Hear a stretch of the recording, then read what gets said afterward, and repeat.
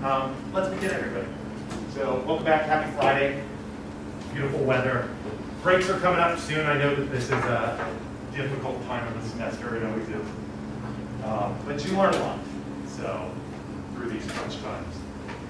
We're going to go over my code in a little bit. I want to tell you more about the Metropolis Hastings algorithm before we do that. So, let's just get started and write this stuff down. We left off talking about proposal strategies. And if you have an infinite number of questions about different proposal strategies, that's the correct number of questions. So that's how Metropolis Hastings algorithms differ.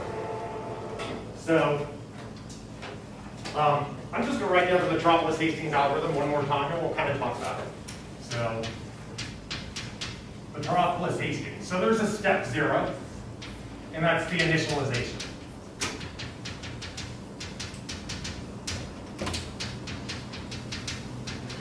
And our goal here is to sample from some distribution. And I always write it out looking like a posterior distribution because Bayesians are always operating off of this particular distribution. But this algorithm is a general sampling algorithm. So Bayesians want to construct a posterior. If they construct a really complicated one, they won't be able to do all the integrations and figure out expectations and all of that. But if you can sample from that distribution, you can learn everything you want to know, so long as you have enough computational resources and time to spend. So MCMC isn't considered entirely quick, but it's very flexible. So that's the trade-off. You usually can have one of those things, something that's quick, but not flexible, very specific, or you can have something that's flexible and slow. So, and that's the way it works everywhere. Pick one. The name of the game in MCMC is to make it quicker, to speed it up. And so some algorithms are very quick, that you pick the right proposals. You have a really good proposal strategy. So that's what happens in step 1. So step 1 is to propose. So I'm going to propose from some distribution, G. It's a distribution on theta as well. I'm imagining that this is maybe high dimensional.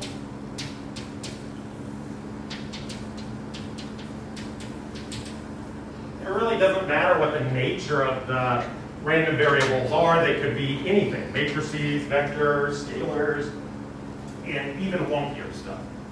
So like trees, for example. You can do this on like neural nets too. You can plug that thing in and try to sample it. Neural nets have so many parameters that are so correlated with each other that good luck. You know, you're not going to be able to make a really deep one. So usually you just run to optimization and you don't care about your uncertainties. You just want a quick prediction. And so that's another thing that can run fast so long as it's well-tuned. There's a little bit that I'm hiding when I say that, well-tuned. Neural networks, yeah, right. You know, they're kind of in the ballpark. So, but neat strategies. This is different. So, our proposal can be Markovian, and that's what I'm denoting right here. I should note that G must cover pi, our target. So what I mean by that is, let's say my target were here. So this is pi. And let's say I had a G that was static, it was right here, and it was truncated right there. So maybe this tail goes on, but this stops right there. If I can't propose over here, I can't learn from that. And so what it'll do is it'll converge to the posterior of the truncation. And so you want your G to be able to move anywhere pi lives. If you make G overcover pi, no problem. I will say a little bit, and I'm not going to go into any great details here. G should be heavier tailed than pi. It's not absolutely mandatory like it is in an accept-reject algorithm, or an importance sampling algorithm gets plagued really badly. if you don't have heavier tails in G, but basically G should throw stuff out there every once in a while. If pi had real heavy tails and G barely ever got there because it has, you know, really light tails, it doesn't ever propose, it's going to be hard to learn about the tails. So G must cover pi. So this would be a bad idea right here if that were G.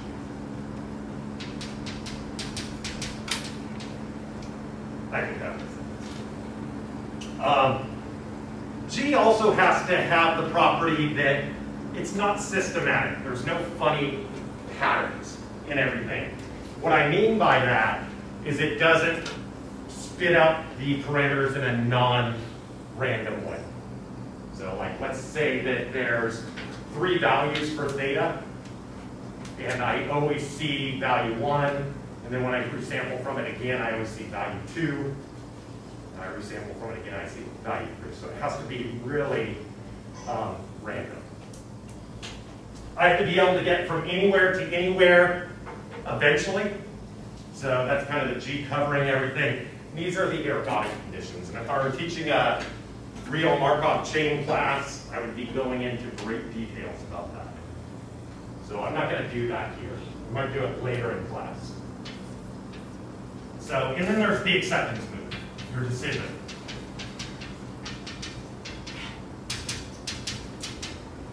And this is called the Metropolis Hastings decision rule.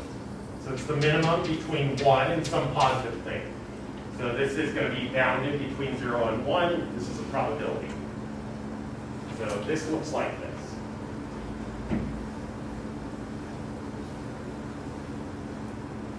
It's going to be pi theta where I propose to, given x, compare it to where we're coming from, our last time step, given x, and then I have this inverse ratio of proposals.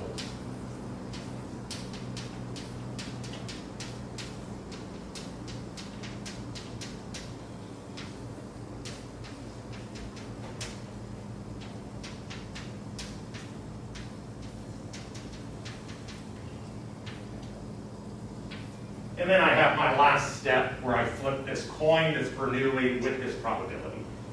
So 3 is finalize your decision by flipping the coin.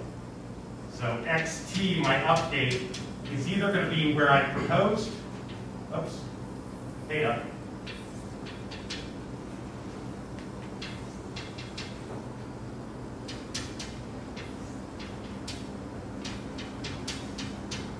this is going to happen with probability alpha, and this will happen with probability alpha. So we're newly going from. So the beauty of this algorithm is it's always this simple. Of course, this step right here, if you have some sort of complicated proposal strategy, maybe it's a process and not just some static distribution that you know how to draw from, there can be a lot of lines of code right here.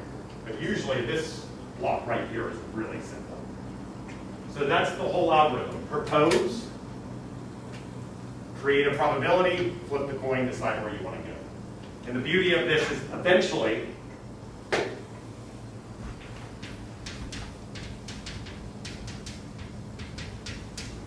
a big deal, your samples, after some period,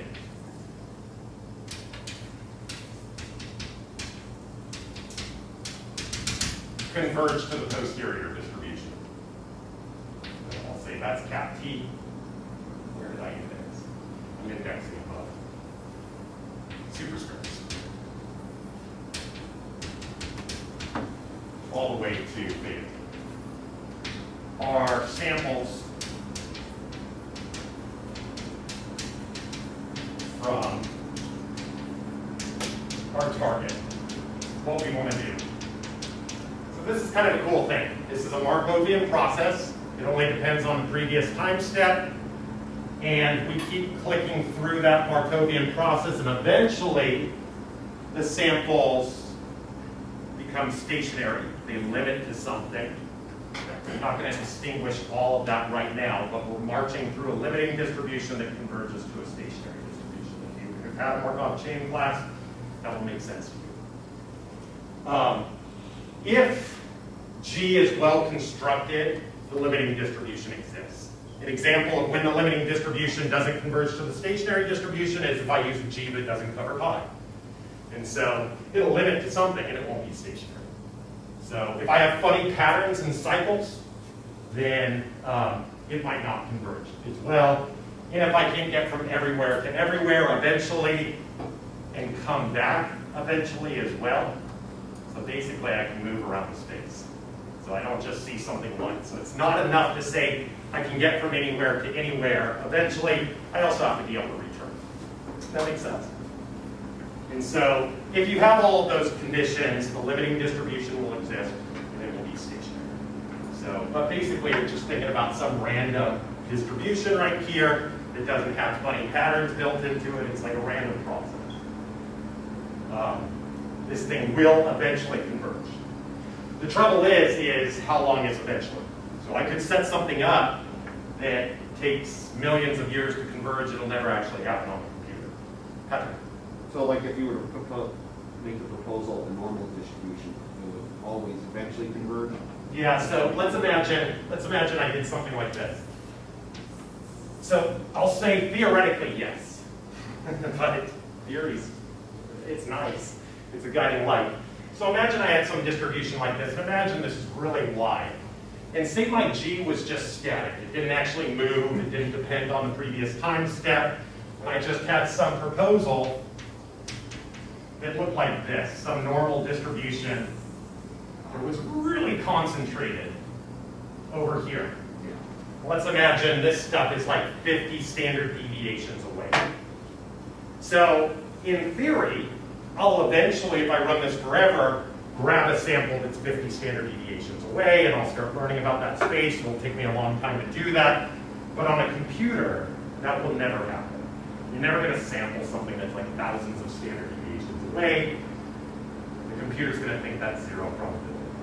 So yes, theoretically, in practice, you might have to wait forever and even longer. Does that make sense? Yeah.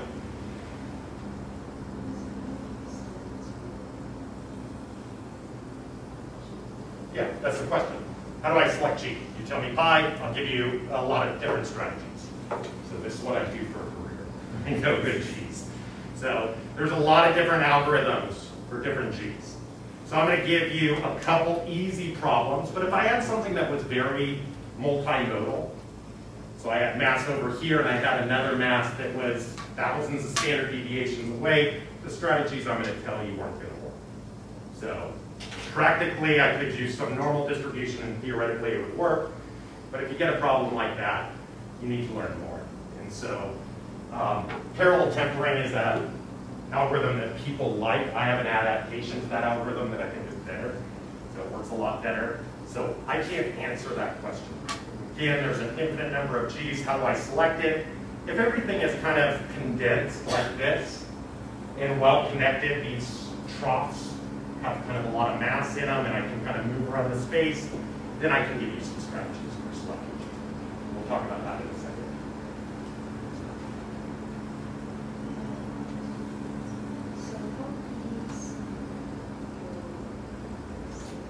How do I what?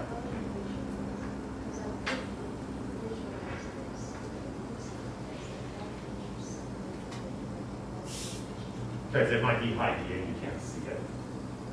So imagine this is, I'm just drawing pictures on the board, but it was something high dimensional. So like if the space looked something like this, so let's say I was in a bivariate space, theta 1, theta 2.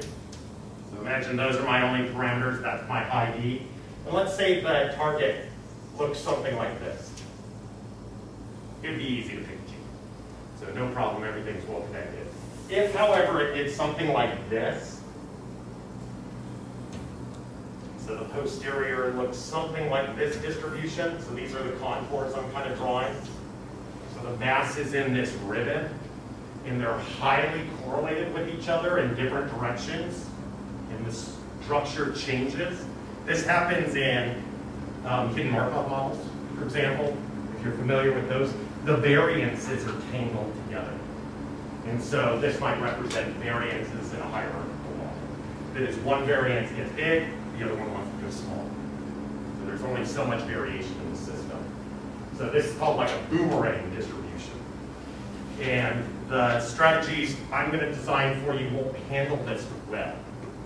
So you would use something like multi-try Metropolis or an ensemble method, and we're not going to talk about it. So, you know, there's a lot of things in high space that you can't really see. So I know you want to know everything. It's a cool algorithm, but you'll need a whole class and years of experience to know which G's to pick in. Okay, so like point processes are hard things to work through because you can't even write down the integrating factor for those models, and it depends on the parameter space. It's a normalizing constant with respect to the sampling distribution, but not with respect to the likelihood. All those sort of things, you need more complex strategies. So if you ever get totally stuck on something and you're like, this problem is wild, and it's not working for me, and the strategies I gave you, send me an email, and we'll chit-chat for it, and I'll point to a chapter or book or something like that. So I'm not going to be able to do this in all its glory. Yes?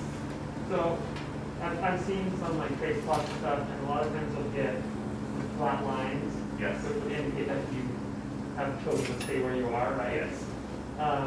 But then once you get into the meat of the distribution, you've gone through burn it, and it goes back and forth.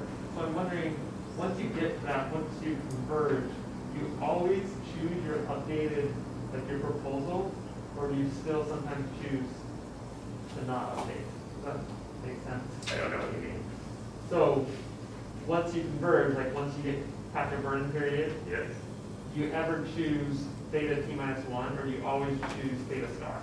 You always choose what you propose. No, I always chose theta t-1, it would converge to a number. Yeah. I want it to converge to a distribution. So let's just clarify this. In a lot of your math classes, you want to converge to a number. This is converging to a distribution. So we don't want that. Yeah. So remember what a statistician wants is they want to quantify their uncertainty, so they want that distribution. So we write down some model for pi right here, likelihood times prior. So you model your data, come up with a good likelihood, you pick priors for judicious reasons. This algorithm is just a support to try to learn what that looks like. So it's not supposed to converge to anything other than that. So if you knew what this looked like and you could do all your integrals, you wouldn't touch this algorithm. So you never pick G in such a way that changes the distribution. And the way you just decided that I always pick theta t-1, you know, i.e. you've got some number in the mass of the distribution, that's not good enough. We want variances. So I think the most important thing in statistics is covariance. So that's what I want to understand is the relationship between things, how they're related to each other. Not just knowing that I know what the mean is, or something like that, or some number in the mass of the distribution. Does that make sense? Yeah. So again, our whole goal is to just learn what this looks like. So I can write it down. I could say to a scientist, they walk in, they give me all this data, I construct a hierarchical model, I write down some crazy likelihood function, I say, here are my priors, and I say, there's your solution. So that's it. It's not useful. Human can't process what all that means. So we need to be able to compute different things about that distribution that are important to us. So we have to understand this full-blown distribution. That's what we want to do. Okay, so let's just talk about some proposal strategies. So proposal strategies.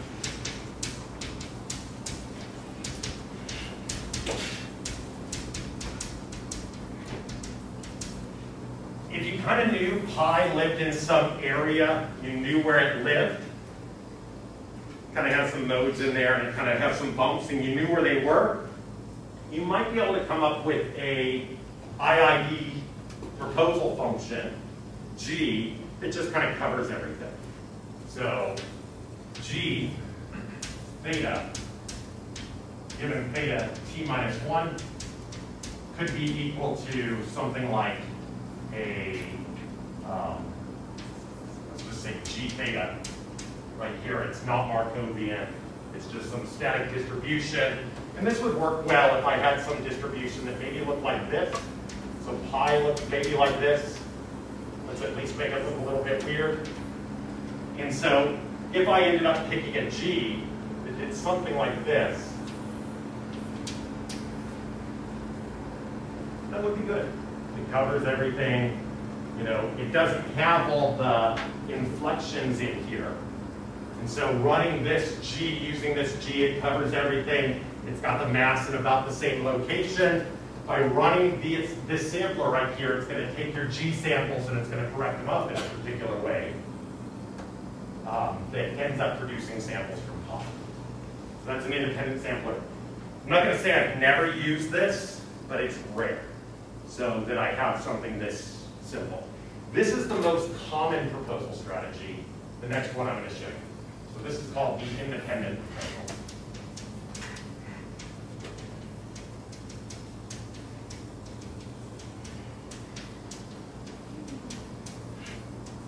Very rarely use this. Maybe once or twice in my career. Okay, so here's probably the most common strategy that people use, and that's the random walk.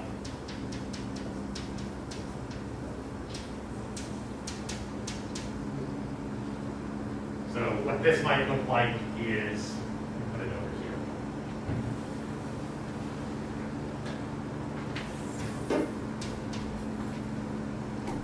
Some G theta, given theta t minus 1. And I'll just say this might be a normal distribution centered at t minus 1. And there might be some covariance to it. Okay, so let me just show you a couple examples real quick. In one dimension, there's just one theta in here. This might look like this. So G theta given theta t minus 1. This is what I've used in my code. So everything's well connected. It's not highly multimodal. And so I just need to run up the tails and eventually converge to something. This might look like this. 2 pi. There's some tuning parameter. We'll talk about that in a second, and we'll illustrate it in some code. E to the minus 1/2 theta. I'll put my star over here if you like. A lot of times I just use that as a dummy argument, just so you know what the random variable is. So theta star minus theta t minus 1 squared over psi squared.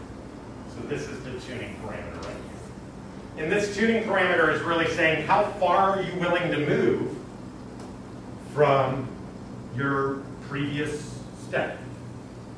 And that can be a good strategy or a bad strategy to make this either too big or too small. And so usually you're clicking through it. Like Stephen just said, sometimes you see plateaus and you're stuck for a long time. That means that your proposal is too ambitious and you're throwing a sample way too far away. So what I like about this is it kind of moves. It can adapt and it can run all over the whole space eventually.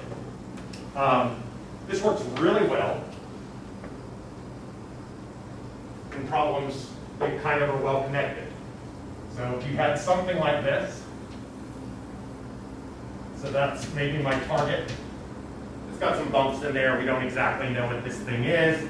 We want to learn about it. I can have this G function right here, centered it where I was last time. What you're essentially saying is in some sort of normal fashion, some standard deviation psi, I'm able to move to the left or to the right some amount of distance. And so maybe I propose, maybe I was here, and then I propose this thing right here, has a higher value, you're going to accept this. So keep in mind, G's right here, this ratio is going to be 1. Because if I think about my backwards transition, moving from theta star to theta t minus 1, it's just flipping the roles of these. That's the same function. So it could be squared. But it doesn't make any difference. So this density right here is symmetric. Let me write that down. Symmetric. And so when this thing right here is 1,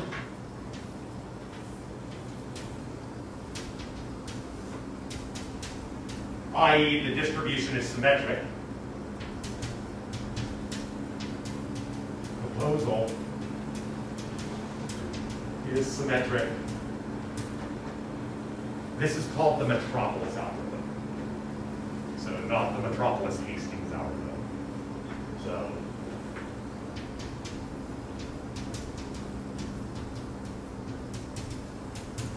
in the early 50s, Metropolis proposed this algorithm. He had the requirement that you use a symmetric proposal, and he said the decision rule was just the ratio of your targets. And most people will use this, and they'll still call it Metropolis-Hastings. And some people use Metropolis-Hastings algorithms where everything is not symmetric, and they'll nickname it Metropolis. So for me, everything's Metropolis-Hastings. It's still Metropolis-Hastings, but there's this special constraint on it. So these can be pretty useful proposals. In higher dimension, it's going to look like this. So in very high D,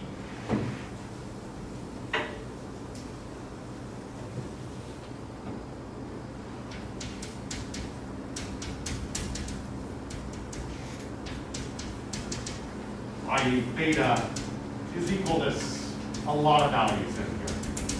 I'll say beta 2, beta 3, beta 4, up to beta 1052. So 1052 parameters I need to update. So let's imagine our strategy looks like this. It's a high-dimensional normal distribution. I'll put my star there.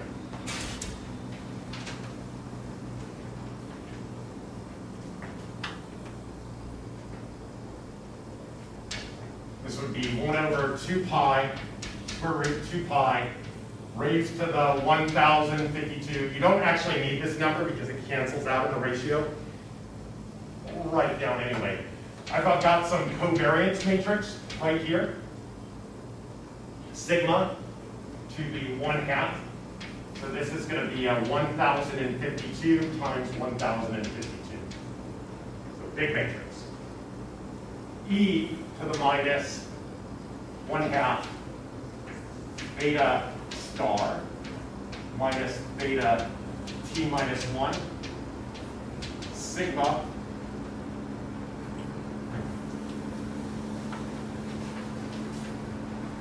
inverse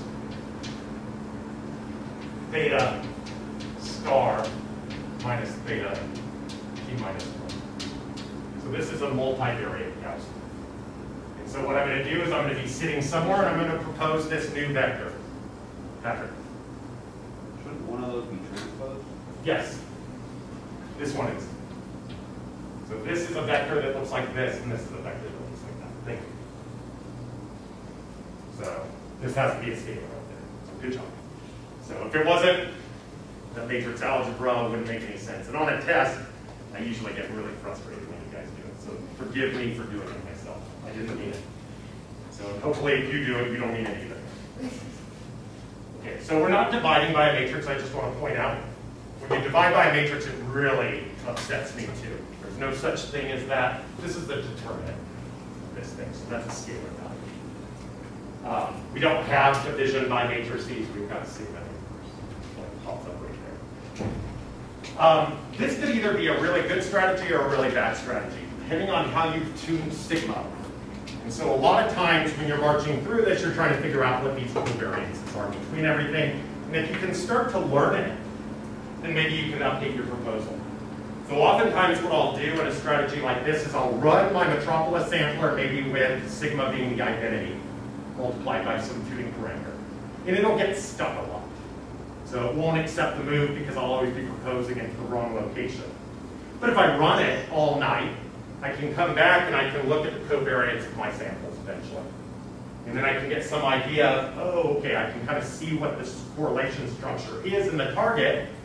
And then I can take maybe my empirical samples that I've got out at everything, and I can look at the covariance of that, calculate it, and re-update my proposal.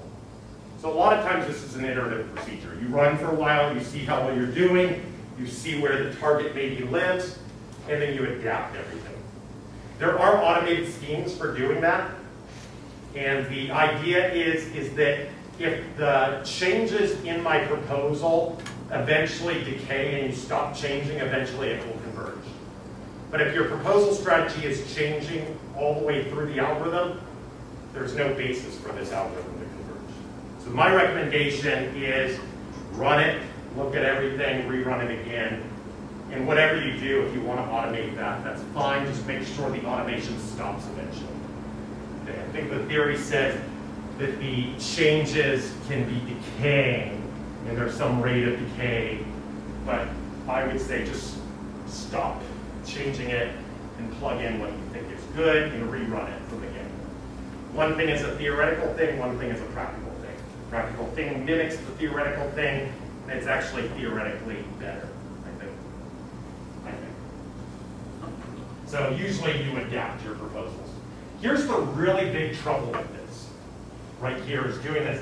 Imagine I throw 1,051 of these parameters. They get thrown into the massy part of the distribution. And one of the samples is just way out there, and it's not close. You're going to reject the whole block. You'll reject everything. So if you try to update everything together, there's a good chance you will fail, and it won't work. And that's where Gibbs merges with Metropolis Hastings. And so what you can actually do is you can break things into blocks, so you're not updating everything together, you're updating things in blocks. Usually you want to update things in blocks where the parameters are associated with each other. And so you can kind of see like a distribution that looks like this. And you can try to imagine this in higher dimensional space. I just can't draw it, where everything is highly correlated. You wouldn't want to update these parameters separately because they have something to do with each other. You would want to learn what maybe this correlation structure looks like, and then build that into your proposal. And so if parameters are highly related to each other, you want to update those together. So you want to learn what this looks like, and you can run kind of your clunky sampler to try to learn it. If your distribution looks like this, and it changes, so it's a different type of boomerang distribution, nothing I'm going to tell you is going to work very well today. You need an ensemble method. That if the covariance structure changed on different sides of things, maybe you could learn that, and maybe you could build it and use a mixture proposal or something like that. We're not going to talk about it. So, but if things are related to each other, you want to update them together. Let me write that down. And then what you do is you move to a Gibbs strategy with maybe Metropolis built into it.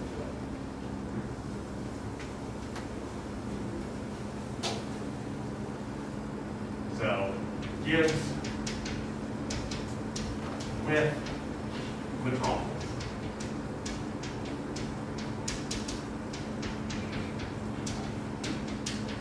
And while I always say Metropolis, I usually mean Metropolis Hastings. So, the unsymmetric variant. But Metropolis is a subset of Metropolis Hastings. Jenny.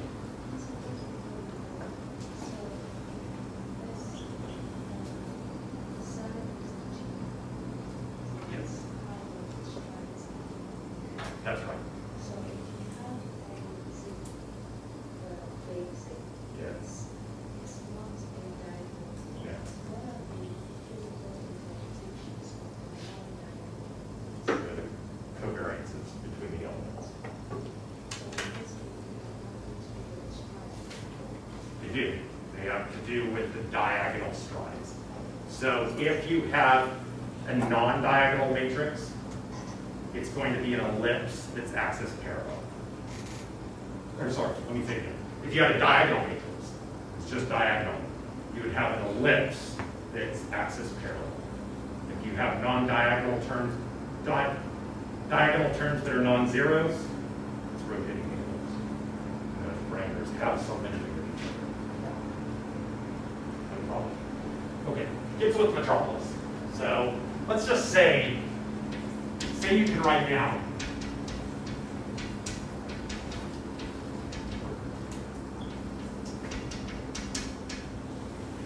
the full conditionals, theta 1, or maybe something like this. Maybe, let's give an example first.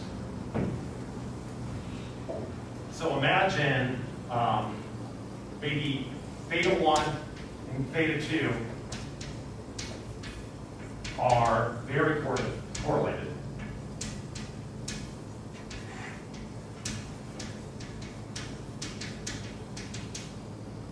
Something like that. You'd want to update these together.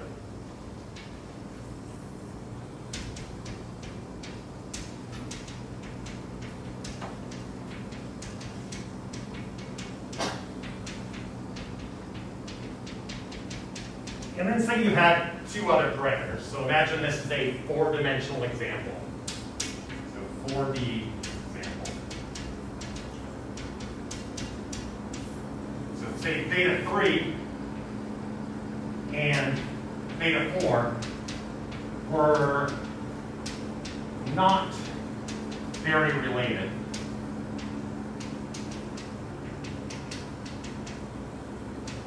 To each other.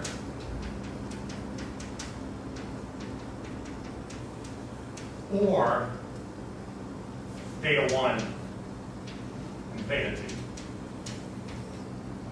Okay, so you might be thinking like that triangular distribution that I have. I'd say those parameters, while they're related to each other, phi and mu in that example, that's what's giving the triangular shape. They're not super related to each other. You know, so it's not inducing some correlations. The correlation between those parameters is 0. So if you try to figure out the correlation, there's 0. So there's an association. So correlation is a measure of linear association, a special type. So things in a circle are something that are super related to each other, but their correlation is 0. So correlation isn't the only thing going on. What you can do is you can hybridize Metropolis and Gibbs.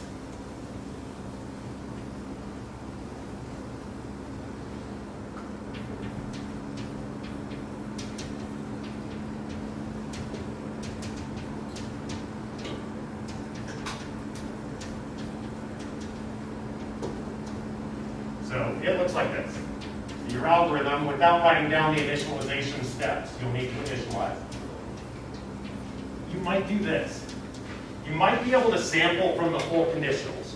So possibly you could write down a Gibbs sampler and you could do this. Theta 1, theta 2, given x and everything else. Theta 3, t minus 1. Theta 4, t minus 1. So I'm going to get theta 1, theta 2 out of this. I'm going to call these t's. So I'm going to get joint samples from its full conditional. Theta 3, I'm going to get from its full conditional. So this would be the Gibbs strategy. I condition on everything else. Theta 1, theta 2, theta 4. These two are going to be updated in its most current value. I've already updated them. And this one I'm still waiting to update. So I condition on my most recent values.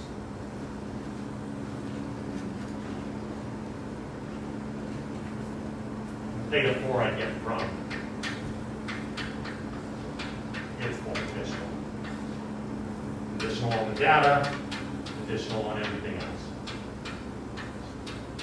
All those parameters have been updated, so I'll put in their most recent values. So this would be your Gibbs strategy right here. And the idea in Gibbs is that you know how to sample from everything. If you didn't know how to sample from one of these distributions, you could include a Metropolis Hastings step. So say you don't know how to sample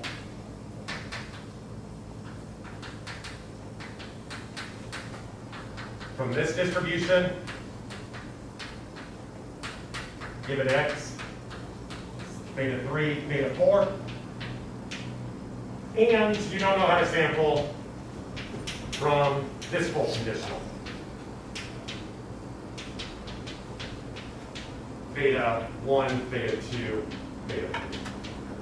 So maybe you know how to sample from this. Maybe this is a gamma. Maybe this is a normal gamma distribution like the mean variance distribution that we've been studying, the mean precision. Maybe this is some other distribution. You just don't know what it is. You don't have a sampler. What you can do is you can vary a Metropolis Hastings step. So what I mean is you propose.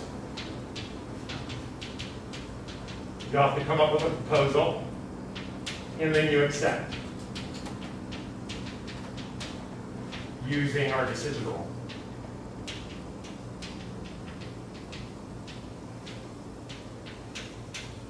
And then maybe you do this over here.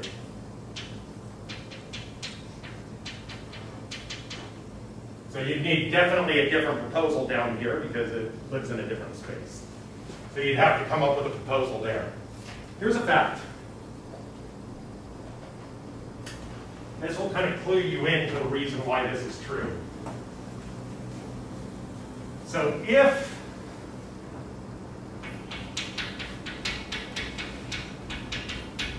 our proposal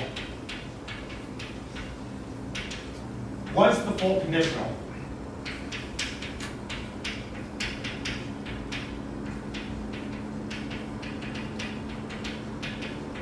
you'd never ever do this. So imagine I do know how to sample from this right here, but I said, I just want to see what happens. I'm going to vary a Metropolis Hastings step in here, and I'm going to use the target as the proposal. If you work out the Metropolis Hastings decision rule, the Metropolis Hastings probability, alpha, it will be equal to 1. So if you use the full conditional as your proposal, and you happen to try to make a Metropolis decision, your probability would always be 1. So you always accept. And so Gibbs doesn't have a probability attached to it. There's not that part of the algorithm, but if you so wanted to invoke Metropolis Hastings, you would work out that the probability is always 1, so you always accept those moves. You might think that that's appealing, always accepting, but sometimes sticking around is a good idea. So you can be more ambitious in the way that you move. And so it depends. So if all of a sudden there's a lot of autocorrelation between parameters or something like that, it's usually better to update them as a block and to incur the sticks where you stick around. You'll have to experience this for yourself. So let me show you my code. And then I'll hand you back your homeworks. We'll come back next time and we'll pick up with this code. So this won't be the last time. I'll throw it online so you can play around with it.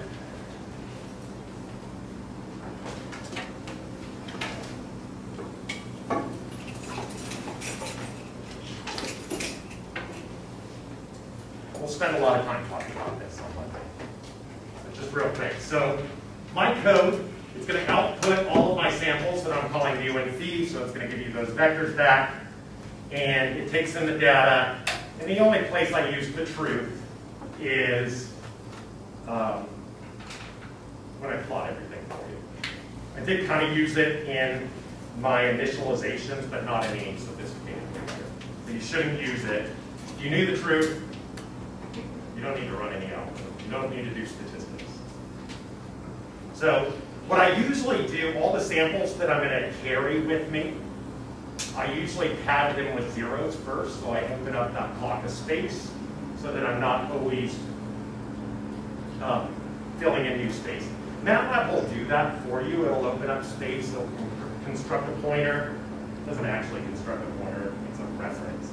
So, and it opens up a block, and it makes something like a linked list. If you know what that is, great. If you don't, that's fine.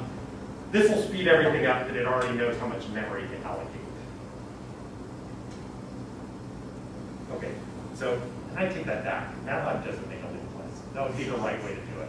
This is a vectorized language. So what it does is it copies your vector, opens up a new vector with one more spot, copies everything in, then adds that new element in, and it throws everything away. So it's even worse. Really slow way of doing everything. So open up space, initialize everything. I do some plotting right here. Hopefully this is commented enough so that you can see everything. We'll come in and play around with this. But basically all the guts of this code are in these two little blocks right here. This first block updates mu in a Gibbs fashion. And I do know how to sample from that full conditional, but I'm just doing this in a Metropolis fashion with a proposal, just so that you can see the combination of these things. So what I've asked you to do on your homework is sample directly from the full conditional. And it converges really quickly. So it's good to see an algorithm taking its time to converge. So I've broken this into Metropolis Hastings steps. You didn't mean to do that, but I'm pretending I just don't know how to sample for those distributions. So my proposal right here is I'm going to take some normal, symmetric, and I'm going to jitter it a little bit. And I have some tuning right here. And it's pretty arbitrary. I just stuck these numbers in so I can change them and you can see what they do. I center it where I'm at last time. I'll point out that I do everything on the logarithmic scale. And if I didn't do that, there would be a real problem here. So everything's on a log scale.